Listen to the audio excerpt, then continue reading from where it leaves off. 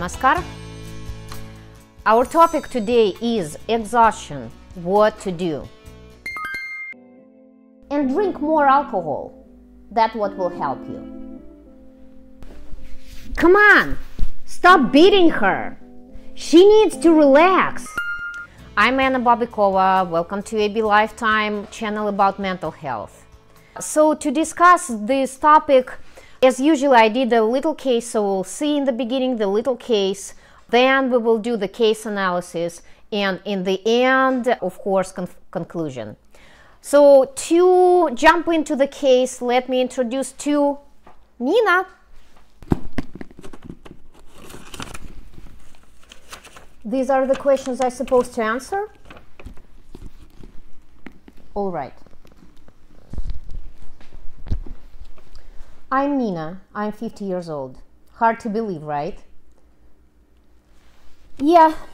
So my request is, I'm exhausted. Yes, I'm exhausted. What happened? I had a great project and I lost it. Just recently, several months ago. And I had a very successful project, and right now I feel like I need to search for new opportunities. I need to be active. And you know what? I'm absolutely exhausted. I cannot do that.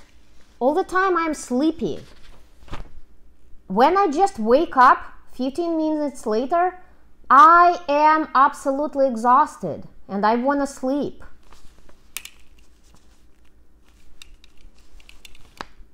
Do I let myself sleep during the day? Are you crazy? Of course no. I need to make a research. I need to find new opportunities.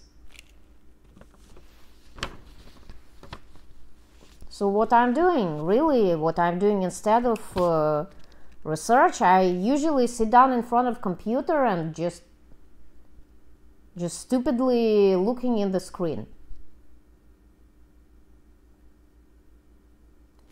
It's all procrastination. I just need to know the tips. How to be active. I was never like that. Never. I don't know what to do. I didn't even know that word procrastination. And now I'm the one who procrastinates a lot.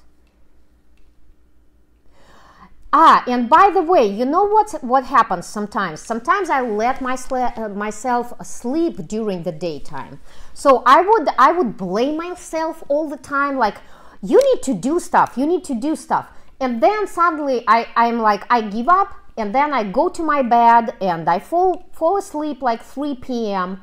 And then I wake up at 8 p.m.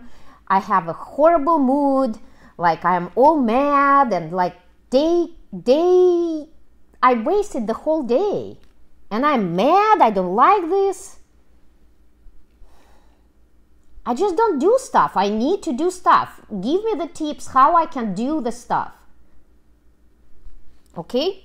How long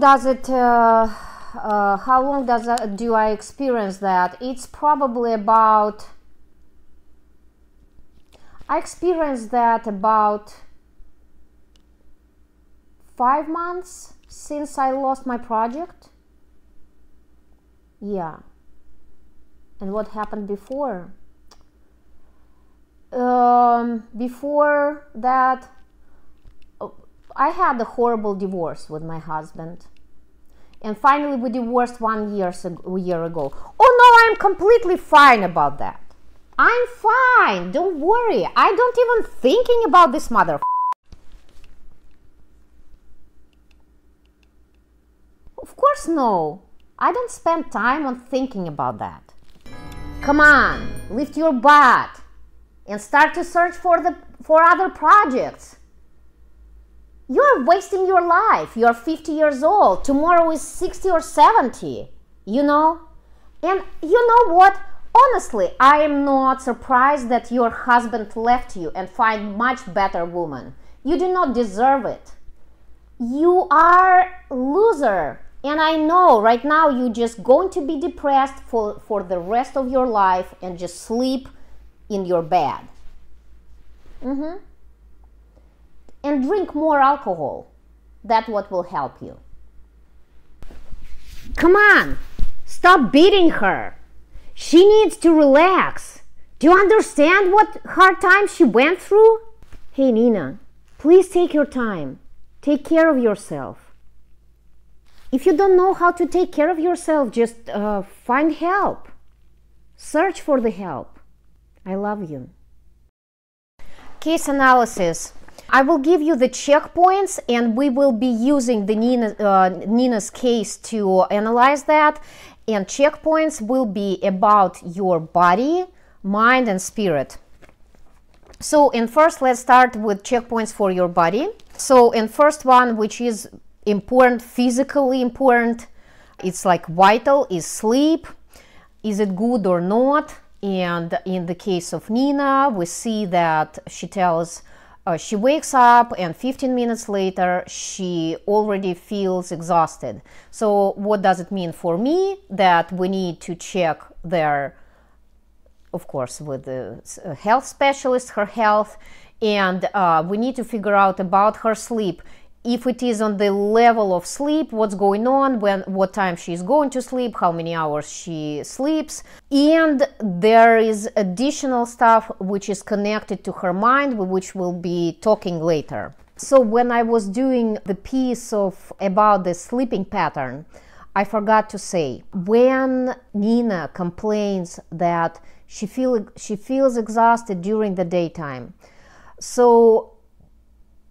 and this is usually what happens with people, you know, after 35, 40, people start to complain on that. Like you feel so exhausted during the day, like you can't hardly survive to the evening, to the through the working day. Also, people in recovery, mostly in early recovery, do complain on that too. Like, what should I do and how to survive, just survive through the day. I feel completely exhausted. And also what Nina tells, she tells that she goes to sleep and then she fall asleep for hours. And then she wakes up in bad mood and everything. Yes, that's what happens. So what to do with that? Very short naps help with this, completely to recover. So the main thing, just do not go to deep sleep more than 40 minutes. So from 10 to 40 minutes, usually 10 minutes is absolutely enough. But sometimes it's 20, 30. So you can, if you are at work, you can just fold a little bit forward and even put your hands on the desk, right? And have a little, like, not deep. The main idea, just not go deeply into sleep. If you somewhere where you can lay down flat on the floor on your back, right? And the main thing is just put something on your eyes, I don't know, towel or something, so it's dark, right? And just have this 10-15 minutes nap. You can do it 2 times per day, several times per day, and do it every day. When you get into this pattern, doing that on regular basis, it completely covers you and it helps a lot. And it doesn't affect your mood. You do not wake up in bad mood, and it doesn't like ruin all the day. Second thing is exercising. What is physically makes you strong? We didn't ask Nina in her case about what does she do. I don't know about that. But physical part is, the exercising part is very important, and this is exactly what makes you strong, what makes body strong. Don't be surprised if you do not exercise, why you feel exhausted, right? And it's need to be regularly, not once a week or once a month going to the gym. Something need to happen regularly. Some people naturally understand this. You know that people, maybe you are that person who does walks each day, or I don't know, bicycling, whatever. Some people understand it naturally by the body. And some people first need to learn that with the mind and then understand to do that. But it needs to happen regularly. Otherwise, there is no ways it will be coming and coming. If you do not exercise, then do not be surprised that you feel exhausted. 10,000 steps per day is indicator for enough cardio activity per day, right? And also, of course, if you do not exercise, don't be surprised that you do not sleep good. It's all connected, it's all wrapped. Third thing is, what do you eat and when? It affects your sleep and exercising, of course. So here's the thing, I hear this very often, that people say that they eat healthy, and different people understand different things under eating healthy. So this needs to be checked, because sometimes people count that they eat healthy if they come home and have the dinner at 8 p.m. Okay, healthy dinner, chicken breast and salad, and 9 p.m. they are going to bed. So these food definitely affect the sleep. So this needs to be addressed too, right? Of course, I have to say it here, so just generally what's going on with your health, because you can feel exhausted just because of your health issues, right? So blood tests, does anything bother you? Are your teeth healthy? Going to the doctor, right? So we count the substances which we take, right? Alcohol or any other substances, medications is definitely something which doesn't provide the energy, right? Caffeine, by the way. Checkpoints for your mind. This is the most important part, this part which I usually work with, right? Nina complains on exhaustion. And usually people, for example, Nina talks to her friend. So what friend usually would say? Are you taking vitamins? Go and do your hair, go dance, go to the movie, find a boyfriend. These are regular things. But there is the most important thing, and I try to show you there with that voices, right? So do you recognize these voices? So there is one of them is this judging, blaming, punishing voice. And it looks like Nina at this particular moment following and listening this voice. And another healthy voice, which we usually, when a person coming to me for facilitating, we usually make the contract with that voice, which is supportive, which is like representation of your healthy part. So, and the most of energy which we waste, we are wasting on the inner conflict of listening these voices. And what we need to do in the particular case and in other case, we need to understand what is this inner conflict about? Where is really energy? Where is the flush of energy happens? When and where exactly? Second thing, procrastination. So Nina complains there that she procrastinates a lot, like blaming. That's what usually people, when they're talking about procrastination, they count that it's laziness, right? So I am not talking, I should be doing my personal video about procrastination, separate video about procrastination, but to make it short, what does mean being lazy in this particular case? What does this laziness, what does this procrastination shows? What is it sign about, right? What is it signaling about you, Nina? It's just my guesses, right, in this moment. I don't know, having a fear of being unsuccessful, right, possible. Maybe she doesn't like at all what she was doing. And right now it is just the resistance toward this, finding this new project. Maybe she doesn't like what she does, and maybe she wants to change and do something different, right? And find her real purpose of her life. Maybe this is her time.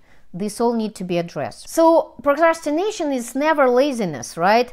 It's always signaling about something important. Okay. Third important thing which I would pay attention is she mentioned there that it's about 1 year, maybe less, since she divorced. And the question is, has she ever addressed this issue? Has she ever processed her feelings? Maybe she's still grieving, because it looks like at this moment she's like, no, I'm not talking about that. Like she's splitting away, right? This part of her life, this part of her feelings, like, and there is the voice which offering her to numb herself. Yes, so if it's offering numb herself, then it means she is numbing some sort of feelings, right? Some emotions. This, of course, need to be addressed. And checkpoints for the spirit, it's only one thing which I would like to do. Does she have any spiritual practices which she uses on the regular basis to take care of her spirit? It is like the spirit is like the same with physical body. If you do not do this on regular basis, then there are no reasons to expect that spirit is strong, right? And when hard time, in this particular case, hard time, difficult time is coming, it's hard to deal with that, right? If you do not have on a regular basis physical and spiritual activities. So maybe it is time for Nina, if she doesn't have, maybe it is time for her to make her researches and find that concepts, not what somebody tells her, her friends, go to church, right? But find that concepts which work for her. Conclusion. I see the issue with Nina, right? If you remember how she came, her request was, I need to learn the tips against of procrastination. And the funniest thing, it can happen. She can learn the tips, she can learn the techniques, how not to procrastinate. It's like full internet is full of that, or there are all kinds of trainers are doing that, so she can learn. But the main thing, there are deeper levels, right? Her feelings, her purpose, the reality, which need to be addressed. If she doesn't, then she just keep in this spiral. Then she will be addressing this 1 year later, 5 years later, if not to dig there and not do this self-care which is supposed to happen.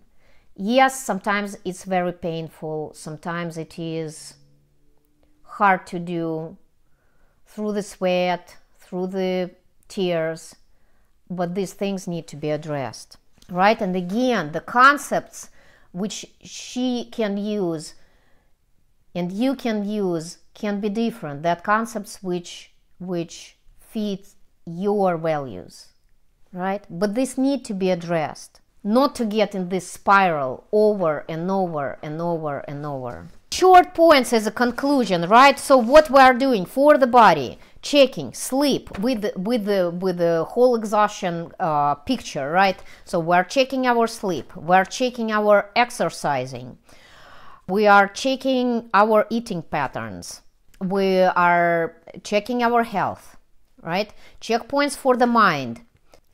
We need to find the inner conflict. What is it about?